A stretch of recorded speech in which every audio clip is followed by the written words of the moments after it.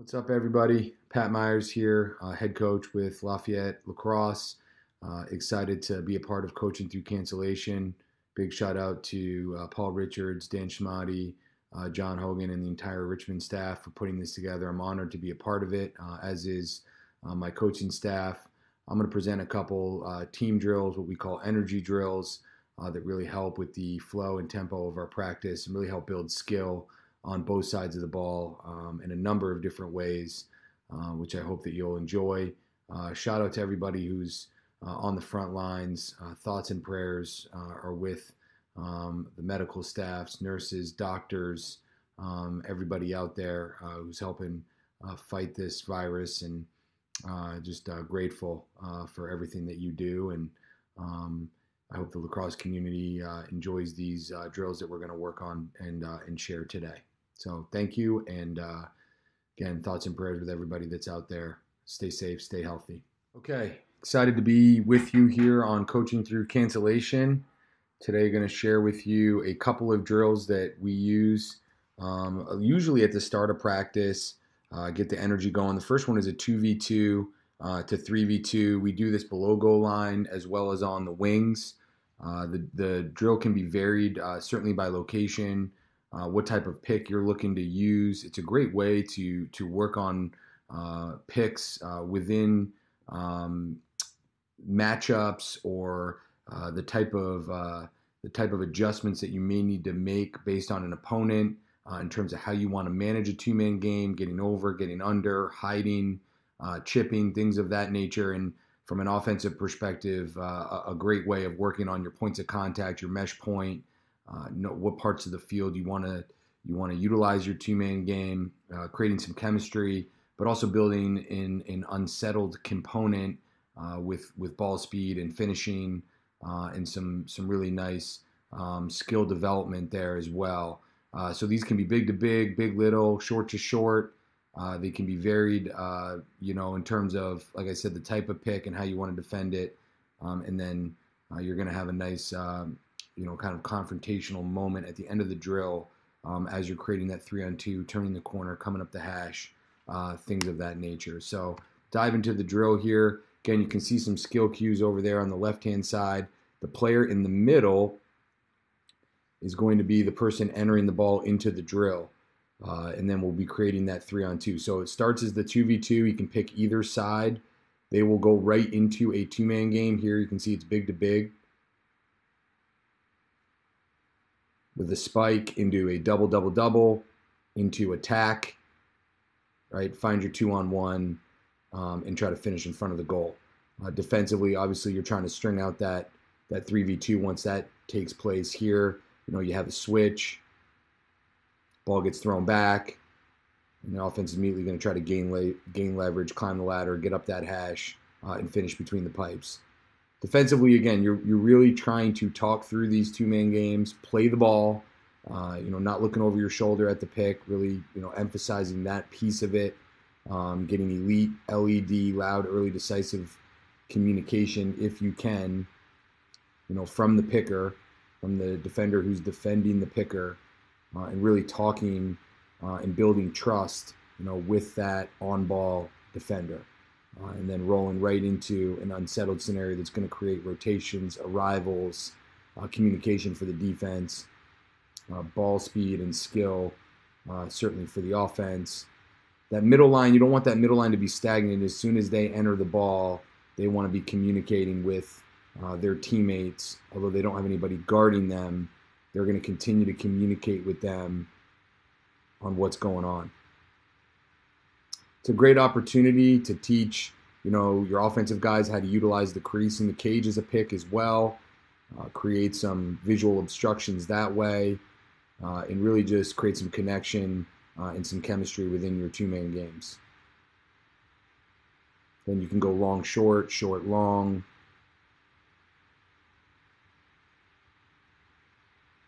Stick work, footwork, loaded, finish in front. Defensively, this is a tough drill. You've got to manage a two-man game. You've got to talk. You've got to communicate. Nice job there, playing the ball, good communication, slow play, try to rotate, arrive, and steal one. really nice energy drill. And again, this can be done on the wing. This can be done below goal line.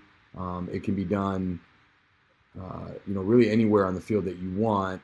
But we'll change this and vary this, maybe depending on opponent, where they like to set picks, and certainly offensively where we may want to focus our attention in terms of how we want to set picks.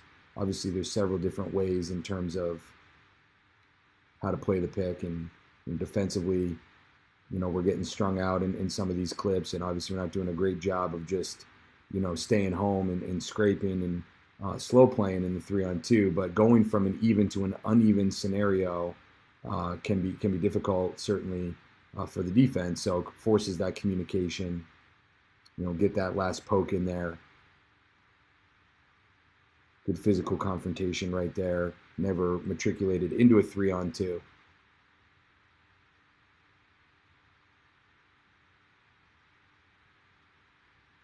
Again, we just preach loud, early, decisive. There's a lot of different ways to play picks, but you've got to pick one. You've got to live with it, and you've got to be willing to be decisive early on, and have a high level of communication with your teammates. And the on-ball defender has to really trust that picker is going to tell him what to do. I mean, your job as the on-ball defender is to play the ball, create an edge, get hands-on at your landmarks. And, we're a big fan of drills where we can get multiple things done at one time. If we can get a two-man in an even scenario done, and a nice unsettled component to it.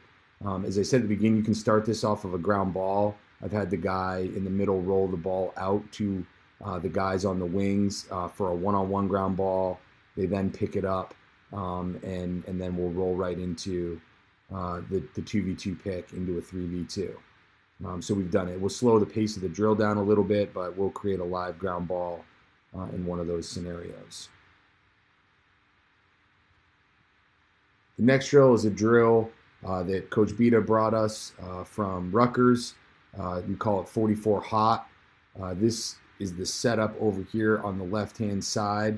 And as you can see, you have the defense there in a box and the offense in a diamond. This is an awesome drill. I love this drill. It really incorporates everything that you would want, I think, on both sides of the ball from a skill development perspective, as well as playing fast.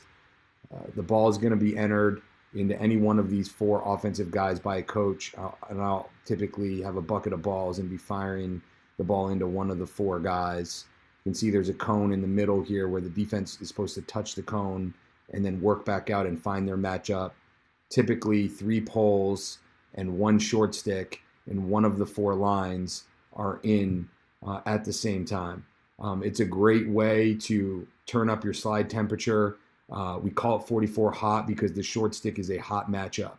So the short stick is going to be someone we're going to slide to in this drill.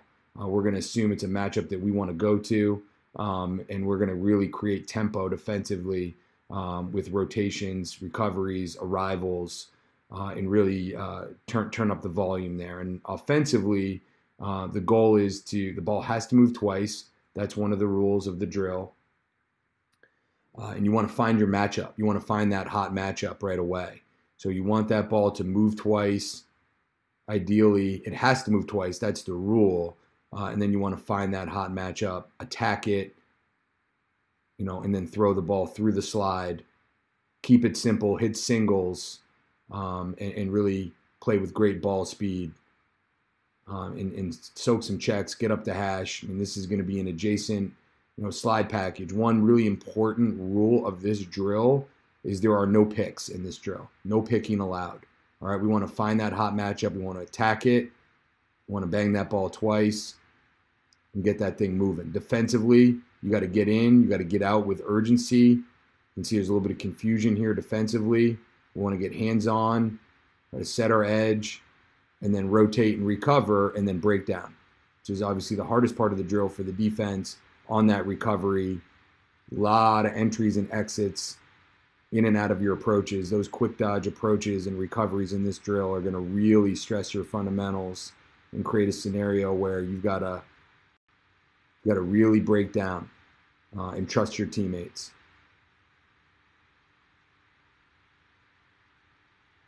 Puts an emphasis on one stops, getting the ball up and out. Then ball moves twice. Find that hot matchup. And offensively, hopefully you can soak a check and finish. Defensively, we're going to be flying around here. Rotate, recover, find that hot matchup again, and go. Rotate, try and recover, steal one, get a nugget, and really just, I think this drill is great because it identifies matchups, builds a connection on offense, really, I think, emphasizes the proper and basic spacing offensively that you're looking for, and promotes just playing fast, great ball speed, and skill development. Defensively, the loaded sticks is really important, trying to steal and knock one down in a passing lane. Talked a lot about breaking down on approaches. You can see a really, kind of tough approach there, and the offense taking advantage. You're going to get hangs in this drill because you're slow playing a little bit below goal line. Really emphasizes that inside out recovery for the defense. Really stepping to the interior of your defense on your approach angle to try to keep that guy underneath.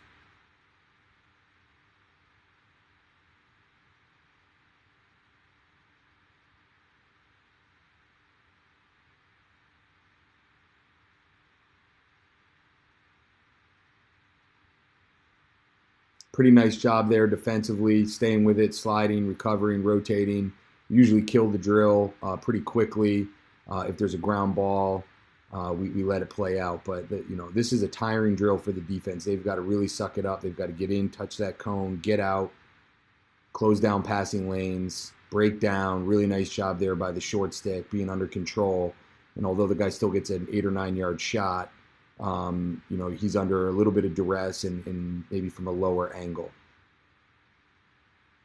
Offense is doing a lot of drifting here, loaded sticks, not a lot of cradling. Ideally,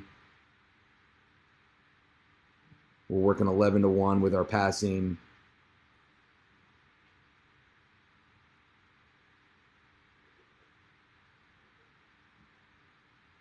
And if you're not on point, from an offensive skill standpoint, with the defense playing fast, you're probably going to turn the ball over. So, can you play fast without, driving the car off the road? I think is important offensively in terms of breaking down your matchup, finding those windows. As Coach Beadle likes to say, finding green, and then finishing between the pipes.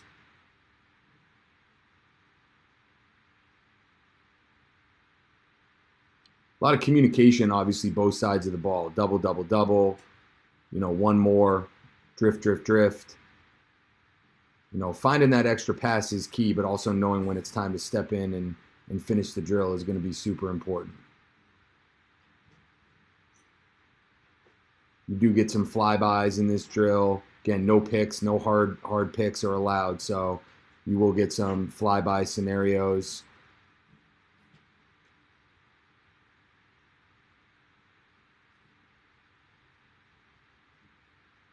And stick work will get exposed if it's not where it needs to be. Great energy drill. This is a drill that we really like to do at the start of practice. As I said at the beginning, after we've warmed up, maybe you've done some stick work, done some shooting, and you want to tie it all together on both sides of the ball, done some maybe slide progressions defensively, and really trying to create tempo, energy, and just a play fast, play hard, play physical, one stops, get the middle mentality for your team. So those are two energy drills that we really like to utilize at Lafayette. Again, a couple different ways of looking at it. One involves picks, one doesn't. One is an even to an unsettled, and one is really going to create tempo and hopefully teach proper spacing and fundamentals offensively, as well as landmarks, sliding, and arrivals defensively. And those are two staples for us that we've really enjoyed and will continue to use at Lafayette. Please feel free to reach out to me if you have any questions on either drill.